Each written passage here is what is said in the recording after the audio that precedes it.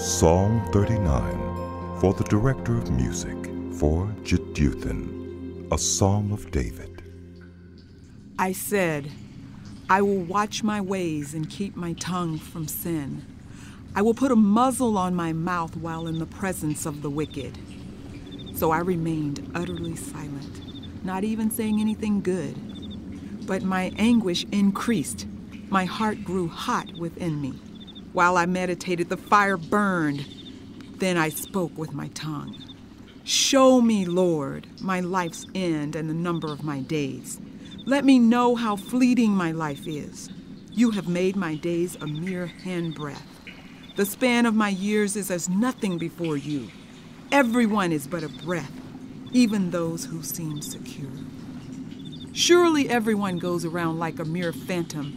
In vain they rush about, heaping up wealth without knowing whose it will finally be. But now, Lord, what do I look for? My hope is in you. Save me from all my transgressions. Do not make me the scorn of fools. I was silent. I would not open my mouth, for you are the one who has done this. Remove your scourge from me.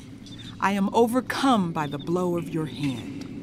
When you rebuke and discipline anyone for their sin, you consume their wealth like a moth. Surely everyone is but a breath. Hear my prayer, Lord. Listen to my cry for help. Do not be deaf to my weeping. I dwell with you as a foreigner, a stranger, as all my ancestors were. Look away from me, that I may enjoy life again before I depart and am no more.